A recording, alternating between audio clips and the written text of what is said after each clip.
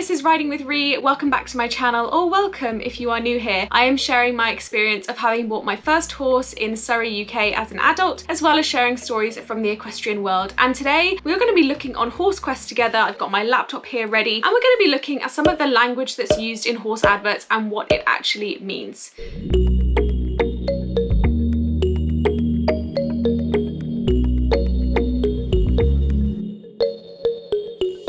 I am currently sat in the spare room of my house where I have been for like basically a week now. I'm currently coming up to the end of a 10-day isolation. I'm actually on, I'm on day 9. I wrote it all down. The pink bit that you can see is the days that have gone. I got pinged to say that I was a close contact, and in the UK that means you have to isolate for 10 days. Prior to that, I actually had an incredibly busy week at work. It's been about 2 and a bit weeks since I last saw Woody, so I'm seeing him on Monday morning. It's Saturday right now when I'm filming this, so I will film that if I don't get too excited. So I've gone onto Horsequest, scoured through and picked out a bunch of terms I'm going to run through with you now. Some of them is straight up black and white terms and terminology. Some of it is more interpreted, so I have an interpretation, you may have a slightly different one. I would encourage you to write that in the comments, and if there's any that I've left out or any that you think are different, let me know in the comments as well, obviously in a nice way. I'm a sensitive soul. Age, let's start with age. So when we talk about a horse's age, there are sort of levels to an age that make them slightly different to humans. So most horses are usually backed between 3 and 4 years old, sometimes slightly younger for racing. It's quite a contentious issue when to back a horse, so I'm not going to dive into it, but for the sake of this video, between 3 and 4 years old. So a 5-year-old horse would be considered a young horse. Between 6 and 10 is a popular age. When I bought Woody, he was 8. He's now just turned 9. That's considered a popular age because they are young enough to still be athletic and have a lot of like life left in them, but they're old enough to have some experience and be able to look after the rider. As you move from 10 to 15, a 15-year-old is considered a veteran horse, and that's where you start getting words like schoolmaster as well thrown around. A schoolmaster is a horse who has been there, done that, and kind of look after their riders because they've had so much experience. Let's go into some of the other terms. Not a novice ride. This comes up quite a lot on horse adverts, and in essence it means not suitable for a beginner rider. Typically the advert will elaborate on why that horse is not a novice ride, but sometimes it's down to their age. They just need someone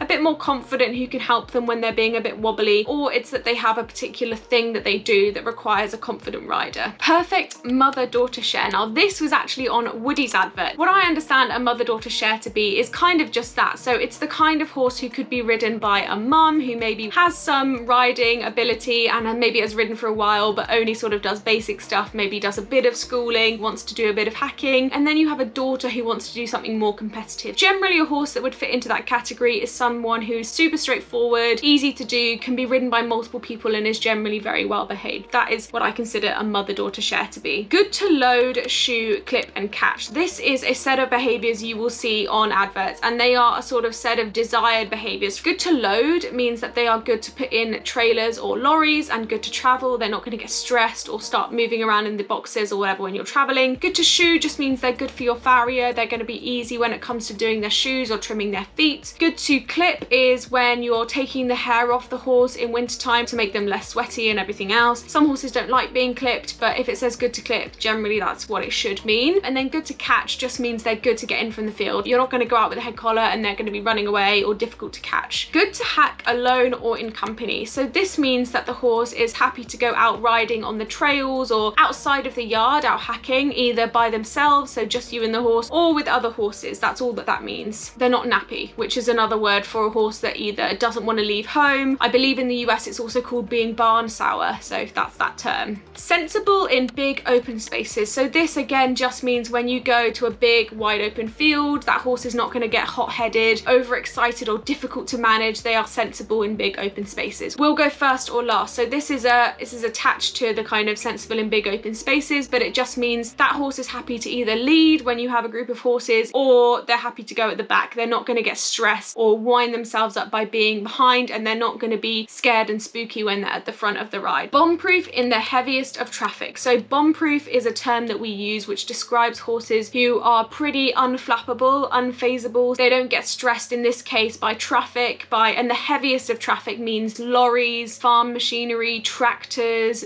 big things like diggers. That's what heavy traffic means. So if they're bombproof in heavy traffic, it means that they should be comfortable around big vehicles. Bombproof in general as a term means that they should be comfortable and not get spooky around flags and you know, rustling paper and out hacking. Things don't faze them. Basically, they don't get like, they don't jump when they see things. Sold from the field or sold as a project. Sold from the field generally means that that horse has been turned out in the field or has not been ridden for a significant amount of time. If a horse is sold from the field, they are generally sold needing to be brought back into full work. You wouldn't be able to see them under the saddle, but you're essentially starting them from scratch again after a significant break from riding. Sold as a project means that they may have had some experience under the saddle, but it generally means they need quite a significant amount of work to get them up to standard of what we would consider like a normal riding horse. Could turn his hoof to anything.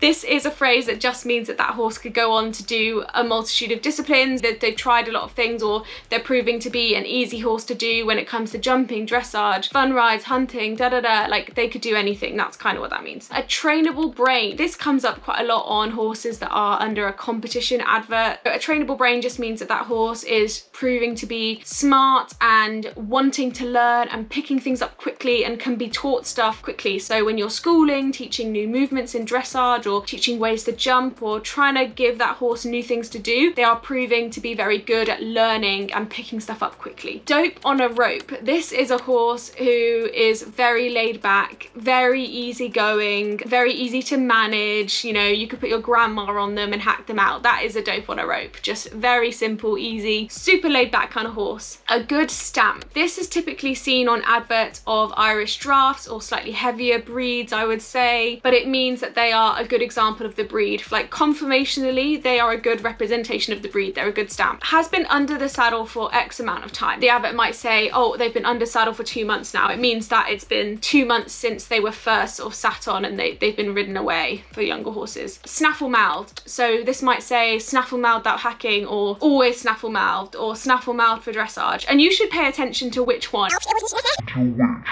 If it's saying snaffle-mouthed for a certain discipline, it generally means that they need a stronger bit in other disciplines. But snaffle-mouthed is in reference to the snaffle bit, which is one of the most soft bits that exists. It basically says that the horse is not strong in those disciplines. So snaffle-mouthed for cross-country would mean that that horse is very easy to pull up, doesn't tank off or bolt or whatever when you're doing cross-country. They are easy to control in a snaffle. Never been sick or sorry. It's a phrase that's used, that's thrown about, and it generally means that they don't get ill, they don't get sick, they don't go lame, they're very healthy all the time. That's what sick or sorry means. Low mileage. This is a term that means that the horse for their age has not done as much as they might have or otherwise done. So if a horse has low mileage, it's kind of like a car. I hate to use that analogy, but in this case it makes sense. If you have a car that's quite old but actually it hasn't done that many miles, it's probably going to go for longer than you expect it to. If you have an older horse who's got low mileage, it probably means that they'll be able to go longer, have a longer ridden career than you would expect, because actually the wear and tear on them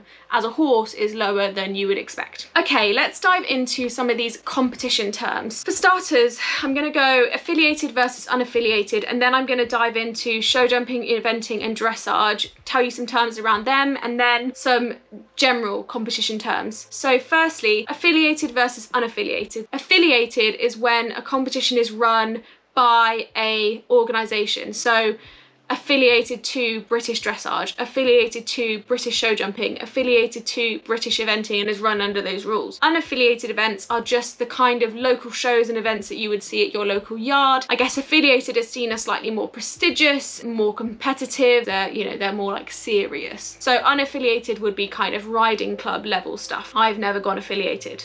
It's a dream of mine, but I have not yet done it. It's also more expensive. Okay, so I just said British dressage, British show jumping, British eventing, and these are often shortened on adverts to BD, British dressage, BE, British eventing, and BS, British show jumping. And within them, they have their own little lingo. So let me dive into some of the show jumping terms. So in show jumping, you might see a term on an advert that says something like, they have 30 points up to newcomers. And you're like, what does that mean? What does that mean? So in show jumping, there are several levels of classes. You have BN, or British Novice, which is 90 centimeters high. Then you have Discovery, which is 1 meter. Then you have Newcomers, which is 1 meter 10, Fox Hunter, which is 1.20 m, and for each level and each round that you do, you can gain points. I don't pretend to know all of the point systems for British show jumping because I've never done it, but in this case, the 30 points up to newcomers would indicate that they have jumped up to 1.10 m and they have a record with British show jumping. And usually if you have a horse that's gone affiliated, you can also look up their record if you get their show name, and that is quite a common thing to do. I was looking up records when I was looking at horses. It can be quite illuminating to see a horse's record because you can see every run they've ever done, you can see how many stops they had or poles down or run outs or stuff like that, and it's quite helpful. Okay, so eventing terms. Grassroots eventing. So you might see something that says they would be great for a grassroots rider. Grassroots just means the starting level of the sport. So in British eventing, that is BE 80 centimeters, and BE 90. And again, in eventing, you might see names shortened to BE 80, BE 90, BE 100. These are just the heights and the levels of the sport which are affiliated to height. So 80 centimeters, 90 centimeters, 100 centimeters. Of course, it's not as simple as that. With each level, you get more complex things like the type of water jump that you're expected to do and things like that, and the type of dressage test. But for all intents and purposes, it's the levels of the sport. And to be honest, if you're going higher than BE 100, you should really be understanding the terms beyond this. But I'm reading them off a screen because I don't know them by heart. BE 80, which is the introductory level, BE 90, BE 100, BE 100 plus, BE 105, these are all affiliated to height. Then you go into British novice, or sorry, not British novice, just novice, which is a maximum show jumping height of 115 centimeters and a maximum cross country of 110. Then you have intermediate novice, then you have intermediate, then you have advanced intermediate, then you have advanced. Okay, dressage. So in dressage, you might see a term on an advert that says something like regularly scoring high 60s and early 70s in his test. So in dressage tests and in affiliated dressage tests, you are given points for every single movement, and then those points are flipped into a percentage at the end of the test. I think most of my tests have been in the 60s, which is considered good. Today's score sheet, 7s across the board, except for this 6.5, which is an unfortunate change. And this was a intro test we did a few weeks ago, and the difference between the marks, this was 69.7 and this one was 66, so really big improvement. I'm very pleased. 70 test is considered a good test, so high 60s and early 70s would be a very decent test from this rider. You might see something that says they're schooling at elementary level. This again is in relation to the levels of dressage, and with each level of dressage the movements get more difficult. So the levels of dressage are intro, preliminary, novice, elementary, medium, advanced, pre-St. George, intermediate 1, intermediate 2, and Grand Prix. So to give you a kind of idea of the spectrum, I am currently working at preliminary, so the second level, and our Olympic riders work at Grand Prix. So that's the kind of the spectrum. Okay, so let's go into some of the more general competition terms. So will take a miss from the rider. It means if the rider doesn't see the stride up to a fence, so can't see what distance they're gonna jump from, or they do something wrong and mess it up, the horse will like pick it up. They'll be like, I've got this, you just sit and enjoy the ride. It basically means that the horse knows their job and will look after the rider. They can sort themselves out, basically. A scopy jump. For horse jumps a jump, and there's quite a lot of gap between the horse and the jump. Sorry, between the jump and the horse, there's a gap.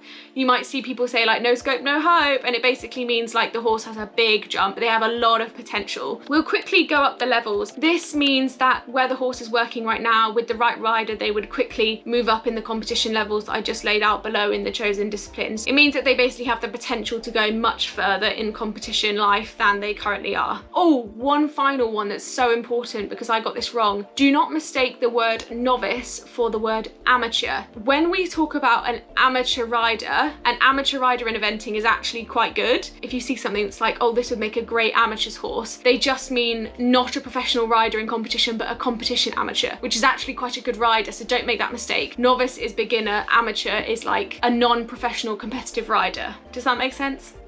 Yeah, okay. Finally, let's finish with a few vices. These are things that owners or I guess undesirable from buyers. Again, it's very contentious. Vices, some people don't mind vices, some people don't want them. It's completely up to you, but these are what some vices are. So box walking, this is when horses walk in a circle around their stables, generally considered a vice, usually associated with stress. Wind sucking, this is when a horse will kind of grab, usually wood, and they suck. They make like a sucking noise, and it can be annoying because they can break fencing and ruin wooden fencing and stuff. Some owners don't like it, some owners don't mind. There are ways to kind of manage wind sucking and indeed manage box walking and stuff. And then weaving is another big vice, which basically is when a horse will sway and shift their weight from one foreleg to the other, and they sort of swing their head from one side to the other. That's weaving. You can Google all these, I'm sure there'll be examples, but those are some vices. There are so many more. The horse world is a very bizarre place when it comes to language, and my best advice if you're looking for a horse yourself is to always have someone more experienced with you. But yes, I hope you enjoyed these. If there's any I forgot, list them below. Any that you've heard that you know definitions of, write them below, and I will see you next week, which will hopefully be my reuniting with Woody. And then the week after, I hope to be sharing with you a spa day at Nodwood House. They invited Woody and I back for a spa day, which I will of course vlog. They are every Friday at 4 p.m. British summertime. I will see you then. Thank you so much for watching. Bye.